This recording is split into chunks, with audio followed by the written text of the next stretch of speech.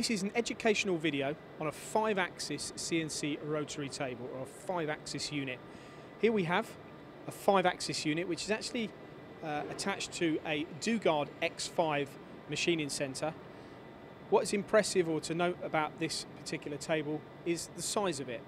You can see that it's actually attached to the working table of the machine, and the idea behind a unit like this is to be able to have 2 extra axes. So this table will turn and the table will tip, and that means you can tackle more faces than what you'd be able to do if you didn't have this table on the machine, which means that you can reduce the amount of operations you have to set on a component. And the beauty of having a table like this is it means that you can take it off the machine and put it back onto the machine when you need it. So a normal vertical machining centre like this has 3 axes, X, Y and Z.